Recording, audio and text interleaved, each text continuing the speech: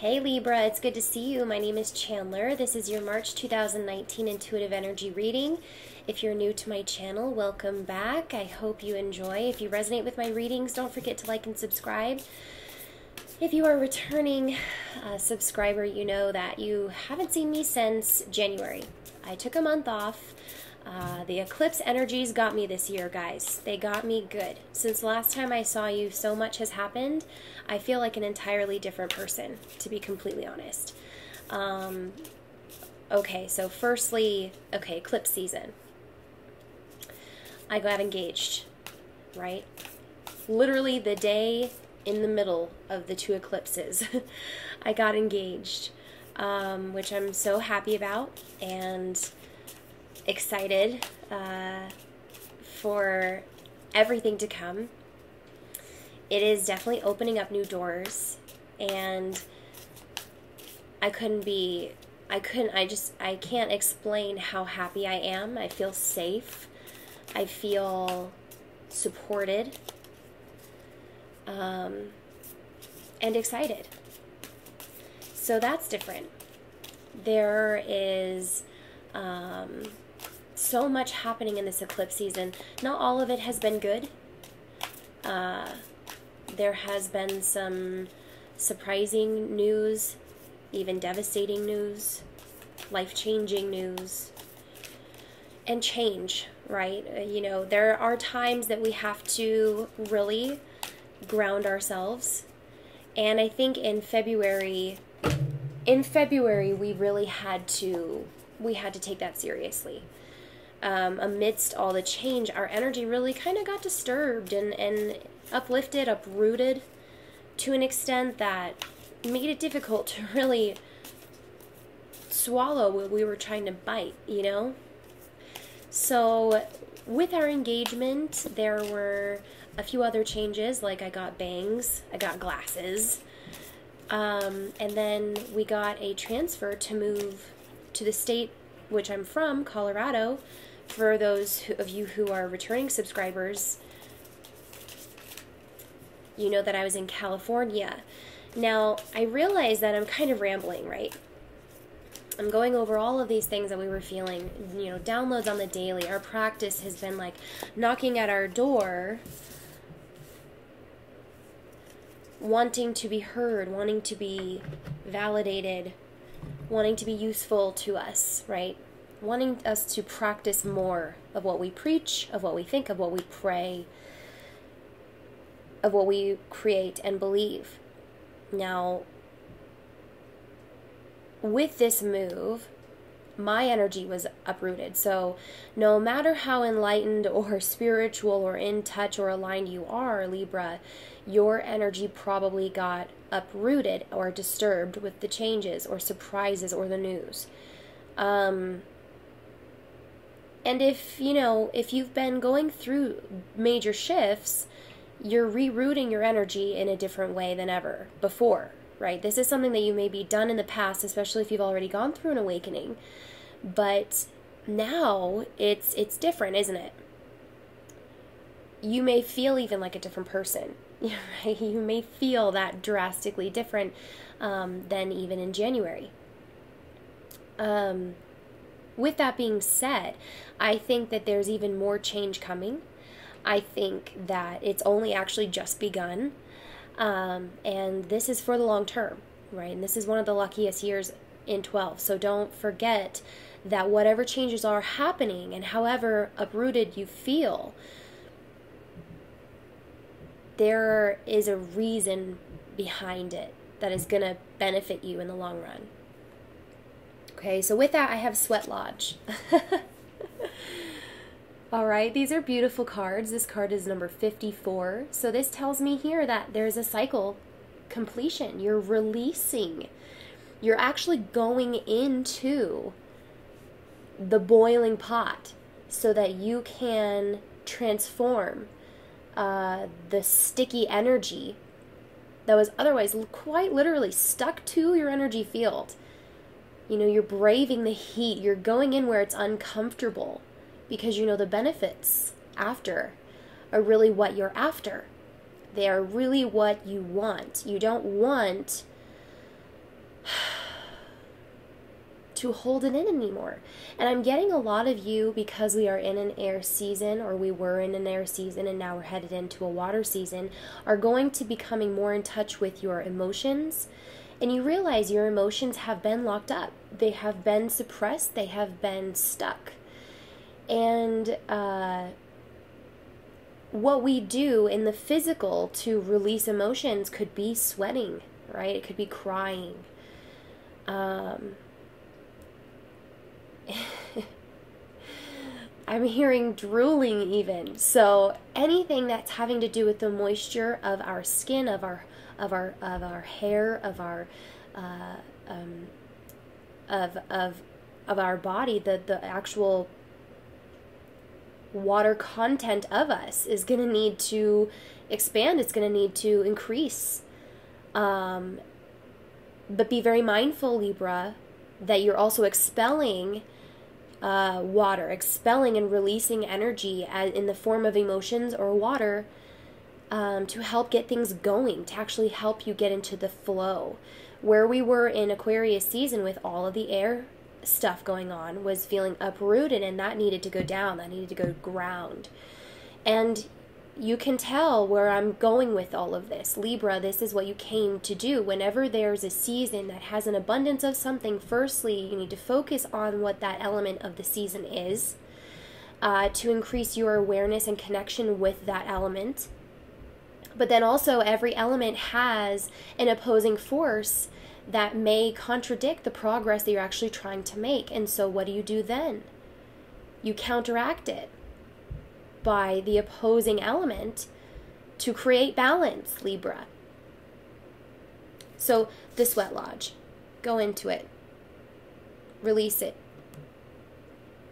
Don't fear the discomfort of what you're trying to do. Right, you need to release this in some way, shape, or form. All right, so let's pull a goddess for you, goddess card.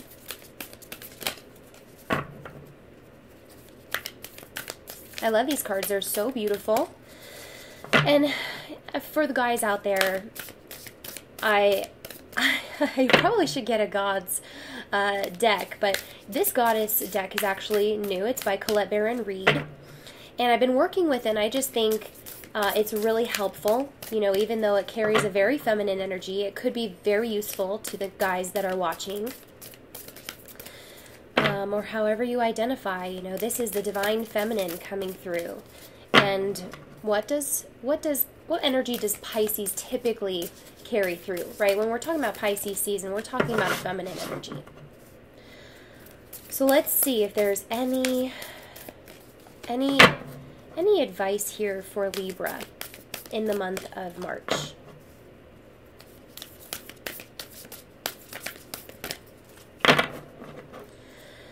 I'm hearing water very strongly. Now that can just be because we are headed into Pisces season. But for those of you who may be working with the goddess of water or some kind of water element, it's going to be very influential. So we have Kali, liberation, right? And this is a 25. This is a bit of a vortex opening, right? And I'm not only hearing liberation, but revelation. Okay, so some of you are literally having revelations of mind this month. Now, I say mind because your heart space is really the space that you're in, and you're helping you're moving through with an open heart, I'm sensing, and then what is actually occurring to you is what's important. Something occurs to you, you have liberation, you have revelation of mind. And that's really what creates the change, isn't it? Your mind is very strong, and if not the strongest of the zodiac. You can reach heights that others find very difficult. So when you have these mental breakthroughs, when you have these liberations of mind, these revelations of mind, there is so much change that is created instantly almost, because at that moment you realize you can't go back to how things were. Something is distinctly different in you this month. So do your research, call on Kali, she will help you. All right. This is good. This is good, Libra. I think that, you know, where we've been and the hard year we had in 2018 is really paying off, because there's so much groundwork that had to be done for you to be in this place. And you know, when I say sweat lodge and releasing, we're obviously talking about the past. We're talking about something that has come full term. It's come full cycle, full circle. Okay, so we have courage and patience. Now, some of you could be finding it hard to be patient, you know, through these changes, either wanting something to happen now or, you know, patiently waiting while something transpires around you. There is, you know, there is a light at the end of the tunnel. There is something that you're working toward, and with Sweat Lodge and with Patience still kind of having this conversation with me, they're telling me here, there's something you're working toward. You have to go through the discomfort just as much as a female or a woman energy will go through the discomfort of labor. They don't call it, you know, I'm getting this analogy like it's called labor for a reason, right? It's, you have to put in your time and effort to birth something new for yourself. The Sweat Lodge is the same, you know, much less painful. But you go into it knowing there's going to be an element of discomfort. And maybe it's fairly easy to begin with, and then the real work comes in those final few minutes. All right? So, you know, with courage and patience, I see that firstly, you need to press your own buttons in a way, right? Press your buttons of frustration, of impatience, of inconsistency or self-sabotage, and push those buttons that make you do it anyways. You know, get into that uncomfortable zone, because your zone right now is the comfort zone, and it's very easy to be comfortable. You feel safe, you feel secure, you feel supported, and you're excited about the future, right? But with this kind of energy, we can't lose our focus, like everything is just going to be okay from now on. There will be challenges. There will be days that you need to push yourself through and break through this foundation that you've laid and start doing the stuff that you told yourself you once would. This may be the best time that you have this whole year to start your passions, to do something spontaneous, accomplish those things that you've said you would for some time now. And I'm getting that these cards are talking to someone who's made promises to themselves that they have yet fulfilled. This is kind of your second chance. This is kind of your second awakening, or awakening in truth to who you are, or what you came here to do. You've been living in a shell, I'm hearing, and something has been holding you back, Libra. You know, whether this is your Libra sun, moon, or rising, or even Jupiter, this is going to come through in this very deliberate attempt to create more happiness in your life. It has to be deliberate. It has to be a focused intention, because it's time, firstly, for your spirituality, prayers and meditation, your practice. Okay, that's where your focus should go initially, to really find what it is that you want to take action on. Okay, you know, let your thoughts just float by like clouds on the horizon. Take yourself very lightheartedly, right? And just see what comes up.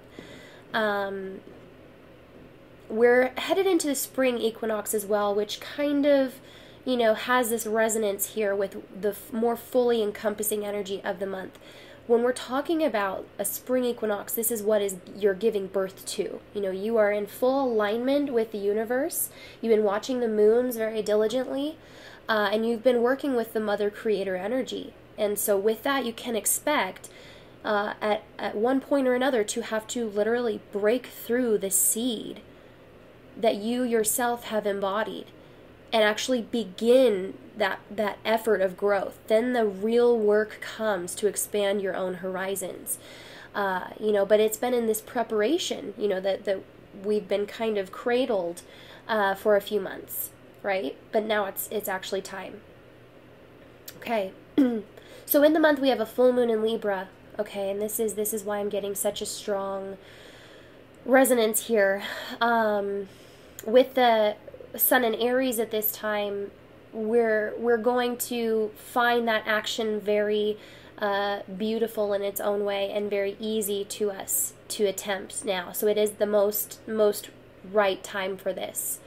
Opposites attract also, at this time. So be very open-minded. Remember, we can't really be judgmental during this time. We have to think open-mindedly and be an open book for others.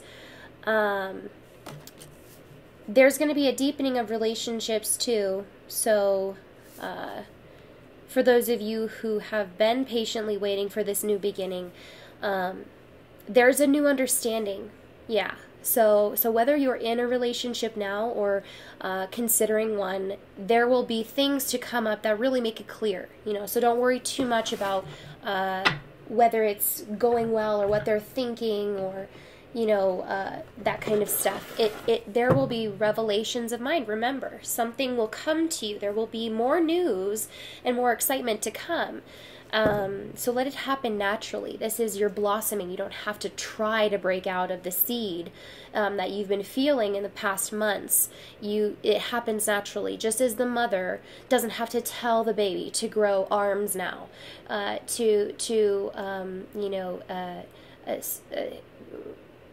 grow and nourish itself. It does that naturally, right? There's a certain energy of the body. There's a certain energy of the soul and the connection that is inherently there that you don't actually need to control it. It happens naturally. Okay, so remember that, Libra. So we again have this patience card being coupled with the mother. So some of you could actually be finding you're pregnant, of course. I mean, that's a given. But you could also be deepening relationships by starting a family. Okay, so we have 3 of water. Beautiful water energy to come in Pisces. Now, what I think here is maybe this lunar energy that we have in the new moon in Pisces. This is what makes it, so ripe. It's ripe for the picking. It's right in front of your face. You just find it very easy to move forward this month. There's battle wounds and battle gear on her, armor, and she's just leaving the battle scene. So, she's still wearing her wounds or her battle marks, as badges of honor, and she would have it no other way. Something about needing to move forward with your battle scars, wearing them very proudly because of where you've been is the difference. No longer trying to conceal and being very authentic, Libra, being very authentic.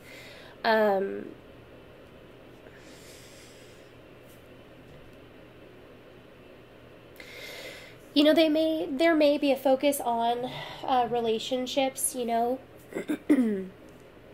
but I sense that this is more personal. This is definitely more personal. It's more independent. This may even have to do with opportunities and work, expanding your horizons in that way. You have felt constricted, and that's this seedling, that's the seedling feeling pressure from the growth that's happening within. There is growth within the seed before it actually cracks the seed, but there's a certain pressure that needs to accumulate before it can break itself open. So I'm getting that analogy. And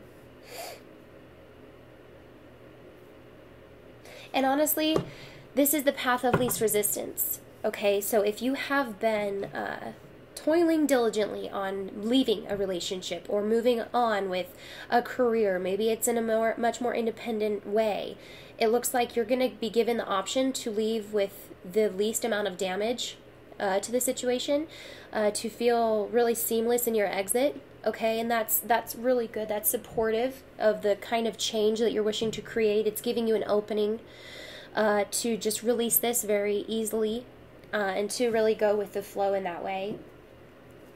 You're meditating on the peaceful way out. Okay, so emotions. Emotions is this intellectual energy, right? But with having a mindfulness of how we feel. It's sharpening your sword, Libra, and you've been getting that a lot. You know, I watch tarot readers online too, and I have my favorites. And then I also, you know, kind of listen in on their interpretations of cards, and you know, I see how we can all really filter in these messages in different ways, and it's really up to the person's consciousness to deliver the right messages. And with that being said, I think that's what we are all trying to say in very many ways, is that this sort of intellect, Libra, is as strong as it has been maybe in years. And this has been coming for so long. You are so self-aware, it's really palpable. And if you can gather your words and gather yourself even during Mercury retrograde, which starts on the 5th, you are overcoming the confusion. You're overcoming the illusion. This is Neo in the Matrix when he wakes up. You know, you're able to manifest something very, very well, and I think there's a very strong vortex open for you for creation. And what you're telling the universe here is, I understand my feelings. I understand them as being a certain compass for what I want now. I can feel feelings while remaining the observer. That's really cool. And you know, if you're feeling a lot of this change, you know, if there's a lot going on in your life still, Libra, you need privacy, you need self-care, you need to consider your options in silence. You know, this coming month is not necessarily going to be the best month for external advice. People may not have the right words for you this month, okay? So know that if you have to withdraw, that's okay. That's okay. You have to be with your own thoughts. Spend some time alone, in seclusion if you need. Take some time for self-care. I'm getting very cold. The Counselor. Okay? So the Counselor shows here this psychological aspect that you have over your emotions this month, Libra. Now, I think that this is a really good sign here that you have transformed something on a psychological basis. And there may have even been an element of schizophrenia in your past because of how rude your awakening was at one point. And this can be 7 or 8 years in the past. So don't doubt the power of spiritual awakening, because it does take a long time and it does require a lot of patience. Okay, and this is the kind of message that you've been getting through this entire reading, Libra. Some aspect of you on a very deep and profound level is being understood and transmuted into higher consciousness, into higher levels of being. It doesn't mean you don't have to feel. You can feel everything still. But there's a level of understanding that wasn't there before, and that's making the difference.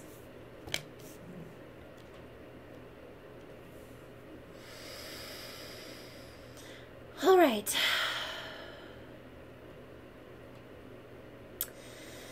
So Mercury goes direct again in Pisces. Your mind is going to be directed on emotions, dreams, intuition, emotions. Did I say emotions? Yes.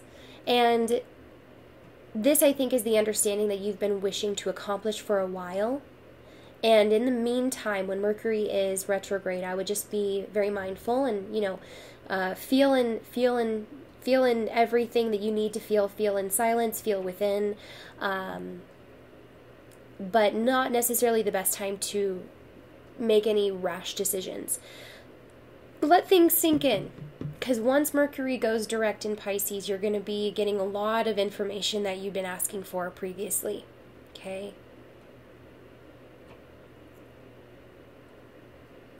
Okay, yeah, I think that that's it. Thank you so much, Libra. If you resonated with this, don't forget to like and subscribe. I love you guys so much, and I will see you again. Thank you. Bye.